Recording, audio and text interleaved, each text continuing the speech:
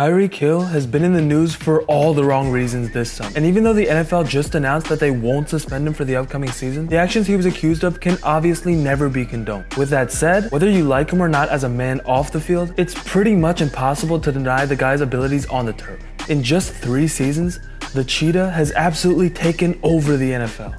Whether he's taking carries, returning punts, or catching bombs down the sideline, the guy has shown time and time again that he only needs one play to completely change a game, putting up an elite 12 touchdowns and almost 1,500 yards this past season through the air, while making his 3rd Pro Bowl and 2nd All-Pro team, and cementing himself as the most dangerous weapon in the entire league. Don't at me on that. But his stardom definitely wasn't always the expectation. In fact, going into the 2016 draft, the speedster wasn't even projected to get picked, and there ended up being 17 receivers selected before the Chiefs took a shot on the kid in the 5th round. So today, we're going to take a look at exactly who those 17 players were, and how their careers have stacked up against Tyreek's incredible start. What's good, everybody, and welcome back to the channel, where today, we're going to break down and examine each of the 17 receivers that were chosen before Tyreek Hill in his own draft. Make sure to drop a like and subscribe to the channel if you haven't already. Before we jump into the players drafted before him, let's first look at how such an insanely talented guy dropped so damn far in the draft in the first place. So after 2 full years dominating in junior college on both the football field and the track, Tyreek entered 2014 as one of the most highly sought after recruits in the country, before eventually deciding to attend Oklahoma State. After committing, he would immediately flash his generational versatility by taking snaps at running back, receiver, and returner, and combining for over 1,800 yards and 6 touchdowns through 12 games, against some pretty stiff competition. As that junior year wound to a close, Tyreek looked all set to gear up in the offseason for a monster senior year, and maybe even prepare to make his case to be a 1st or 2nd rounder in 2016. That was until he got hit with a domestic violence charge and everything spiraled out of control. Just a few days after the arrest, Hill was completely dropped from the track and football programs. And even after landing a spot on the West Alabama football team, Tyreek's numbers took a big step back from the year before. The dip in production, combined with the criminal charges, made it look increasingly unlikely that the dude was gonna get a call on draft, especially after not even getting an invite to the combine. Fortunately for him, through all the mistakes and controversy, the one thing he never lost was that mind-blowing speed, which he put on full display during West Alabama's Pro Day, clocking in with an outrageous 4.28 40-yard dash and pretty much forcing scouts to throw his name back on their boards. Ultimately, it was Andy Reid, who's had a history of taking in players with off-the-field issues, who decided to take the shot on Tyreek in the 5th round with the 165th overall pick. And I think it's safe to say the Chiefs have not regretted that decision since. But there were a whole lot of other teams who passed up on the Cheetah that you just know are absolutely kicking themselves. And at the top of that list has got to be the Cleveland Browns, who took the first receiver off the board that year with the 15th pick, Corey Coleman. Now, to cut the Browns some slack, coming out of college, there's no question that Corey Coleman was that guy.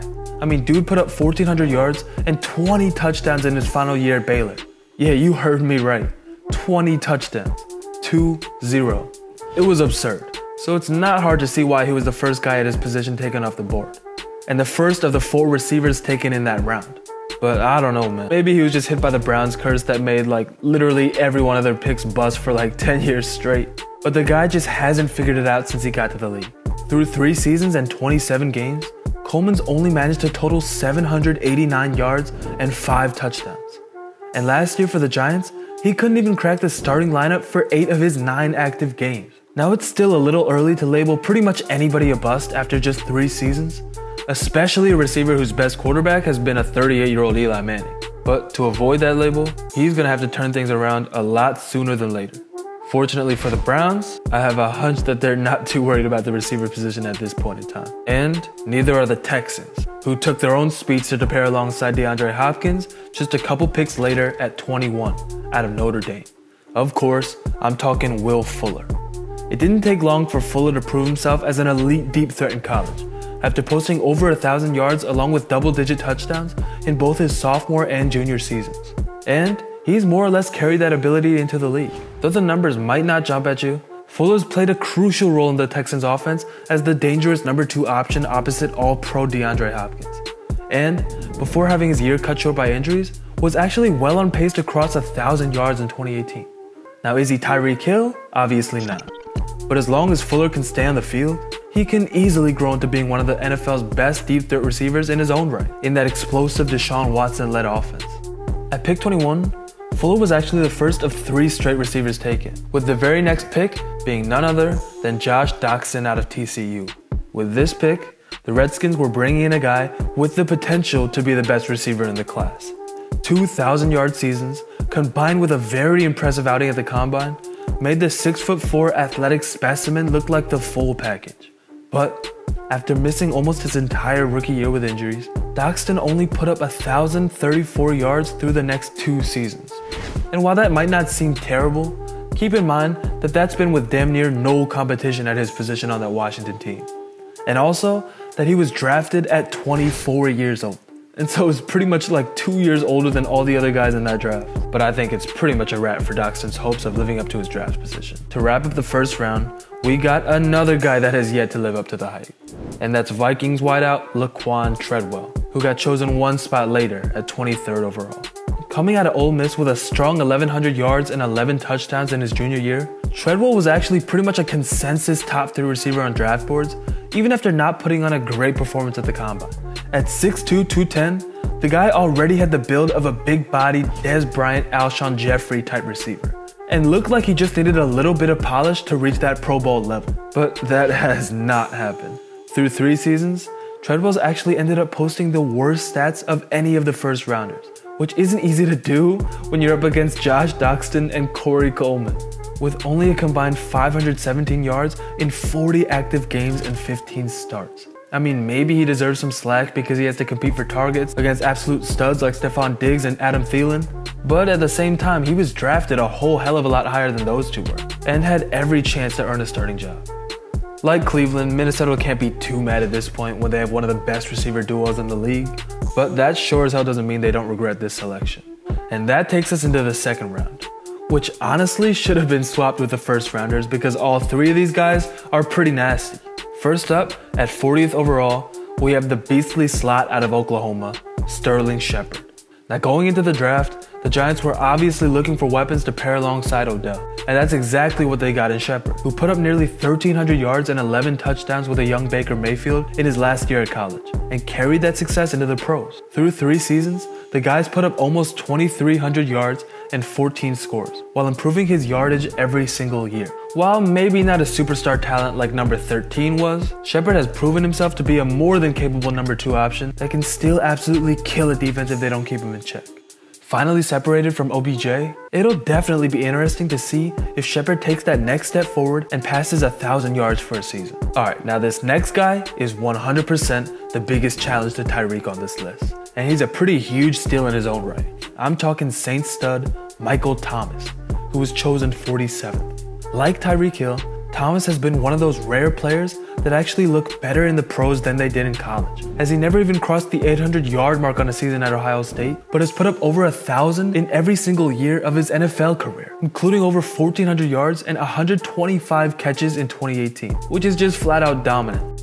Unlike Tyreek, who's a short, stocky, jack-of-all-trades type player that the league has really never seen before, Michael Thomas looks and plays like a created player in Madden. I mean, this dude's basically the prototype of a number 1 receiver. 6'3", 215, with a 4.5 40 time and a 40-inch vert. Can't ask for much more. And through just 3 years, Thomas has already cemented himself as a top 5 to 6 receiver in the game, pushing aside established stars like AJ Green and Mike Evans on his way to the top, while also somehow simultaneously becoming one of the most underrated receivers in the league, whose name rarely gets mentioned alongside the Odells, Julios, and Antonios, even when his numbers could go head-to-head with just about any of them. Sure, you could say it helps that he's had an absolute GOAT throwing him the ball and a mastermind calling his plays from the sideline, but I mean, that doesn't discount how great he's been.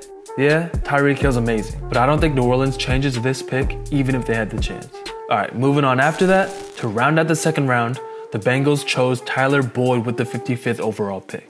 After an impressive 3-year run at Pittsburgh, where he put up 1,000 yards in 2 of his 3 seasons, Boyd came into the league polished and immediately ready to contribute, which is exactly what he did as a rookie, as he put up a very respectable 600 yards on 54 catches, while not even really playing as a starter behind AJ Green and Brandon LaFell. After dealing with some injuries throughout his second season, Boyd came back and stepped up in a big way in 2018, even filling the shoes of longtime Cincy superstar AJ Green, whose season was cut short by injuries, and breaking that 1,000-yard mark for the first time, to go along with a solid 7 touchdowns. With the right opportunity, I think he absolutely has the ability to be a #1 receiver for a team, and has for sure outplayed his late 2nd round draft position. Alright, at this point in the video, those of you that have stuck around, who I appreciate by the way, are probably thinking to yourselves that this shit's gonna last about an hour, because there are still 10 guys left to go through. But I know you see that runtime, so don't fear. Because honestly, there's just not a whole lot to dive in for these remaining guys. And I'm really not trying to talk about Ricardo Lewis for more than like 30 seconds. No shade. Alright, here we go. Heading into the 3rd round with the 85th pick, the Texans took a shot on former Ohio State quarterback Braxton Miller, who we all know tried to make the transition after getting hurt in 2014. Well, spoiler alert, it hasn't really worked. He earned just 260 yards in his first 2 years in Houston, and then got placed on the Eagles practice squad in 2018, where it looks like he might have to stay for this upcoming year. After him, there was Leonte Carroo. I don't even know if I'm saying that right, but he went to the Dolphins with the very next pick, and has basically rode the bench his whole time in Miami, with only 192 yards through 3 seasons. I mean, probably the most notable thing he's done in the league happened last month when he got suspended 4 games for violating the substance abuse policy. I mean, that's a tough look when you've caught 12 balls in 3 years. So I'm gonna go out on a limb and say his chances of staying in the league after this year look pretty slim. Next, there was Chris Moore, who the Ravens picked in the 4th at 107 overall. Moore isn't awful, but just really hasn't been able to see the field so far, with 44 catches and just about 500 yards on just 4 starts up to this point. Charging ahead, next up is a guy that is actually worth talking about for a second, because he could have done great things for a great organization if not for some unfortunate injuries, because he actually managed to contribute a good bit in his 1 year playing. If you didn't know, I'm talking about Malcolm Mitchell, who the Pats picked at 112 out of Georgia. Now don't get it twisted, it's not like he was a superstar at the gate, but the well-rounded rookie worked his way into the starting lineup while putting up a respectable 400 yards and 4 touchdowns in his first season, along with an impactful 70 yards on 6 catches in the legendary 28-3 Super Bowl comeback against Atlanta. Unfortunately, due to a series of injuries, he had to retire early in 2019, making it a really sad case of a promising career cut short. Alright, after him was Ricardo Lewis, who I just clowned but honestly isn't even really that bad. He put up 562 yards on 96 catches with absolutely terrible quarterback play through his first 2 seasons for Cleveland, before he also unfortunately had to deal with injury woes, missing all of 2018 and now 2019 with a neck issue. Chugging along, we hit another guy who's had some success, with Pharoh Cooper, who the Rams picked at 117. Now as a receiver, dude hasn't done much. Think along the same lines as Leonte Carroo. That's pretty much how little he's done, with only 190 yards in 3 years.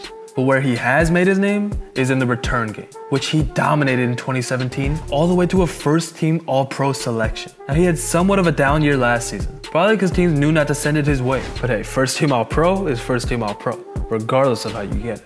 Next up, we have Demarcus Robinson, who Kansas City took at 126 and has also pretty much ridden the bench with 500 yards and 43 catches through 3 seasons, which was really only 2 seasons because he didn't see a snap as a rookie. Fortunately for KC, picking Tyreek more than made up for Robinson's lack of production. After him, we run into another solid player in Tajae Sharpe, who was picked at 140 by the Titans and has pretty much been a starter throughout his short career. After a solid rookie year gaining over 500 yards and 40 catches on 10 starts, Sharpe had to sit out his entire 2nd year due to injury, before coming back in 2018 and putting up a disappointing 316 yards. Jordan Payton, who was taken at 154 overall by the Browns. For those of you keeping track, that's 3, count them, 3 receivers that the Browns took before Tyreek Hill, none of which are on the Browns anymore. Just another example of how outrageously terrible this team was before getting John Dorsey. But anyways, Jordan Payton caught 1 single pass for 3 yards before getting suspended at the end of the season for PEDs and then subsequently getting cut by the Browns before the next season. I mean, Jesus. We've had some bad ones, but that's gotta be the worst one by far. But alright, finally, the last receiver taken before Tyreek in the 2016 draft was Trevor Davis at pick 163 to the Packers, who's made a decent mark in the return game while only gaining 92 yards through the air in 3 seasons. So, there you have it. Every one of the 17 receivers whose names came off the board before Tyreek Hill. Now keep in mind, I was kind of clowning some of those later guys, but it's all in jest. We all know just how difficult it is to make it in the NFL, especially as a late round pick. So no disrespect to any of those guys. More than anything else, I think this list goes to show just how unique a player Tyreek Hill really is. I mean, 5'10", 180-pound deep threat receivers do not do the things he's been able to do. They don't make the Pro Bowl in each of their first 3 years and first team All-Pro in 2 out of 3 years. They don't gain over 5,000 all-purpose yards, catch 223 balls, and score 34 touchdowns in that span. But somehow, Tyreek has. And with the terrible charges against him finally dropped, it doesn't look like the cheetah will be slowing down anytime soon. That's all I got for this one, guys. If you're new, drop a like and subscribe to the channel. We're going hard for the rest of the summer. Until next time, keep balling.